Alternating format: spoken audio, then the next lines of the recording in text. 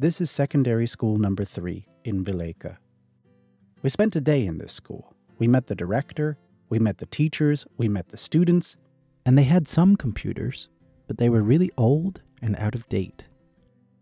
Many people think giving them a computer lab should be someone else's responsibility. The parents should do it, the government should do it, the president of the country should do it. But why does it always have to be someone else? Why can't we just do it? There are 500 people in our Minsk offices. If we each give $3 a month for 3 months, these kids can have a state-of-the-art computer lab. The adults are ready to teach them, the company will match every dollar we raise, and we should give these kids a lab. Not because we pity them, not because it's charity, but because those dollars from us will turn into opportunity for them.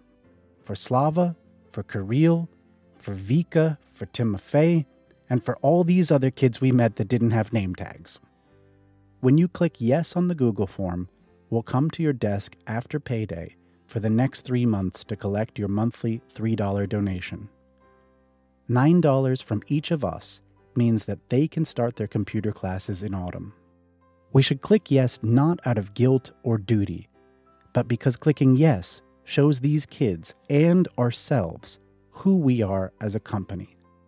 IT has made all of our lives better. Let's pass some of that on to these children.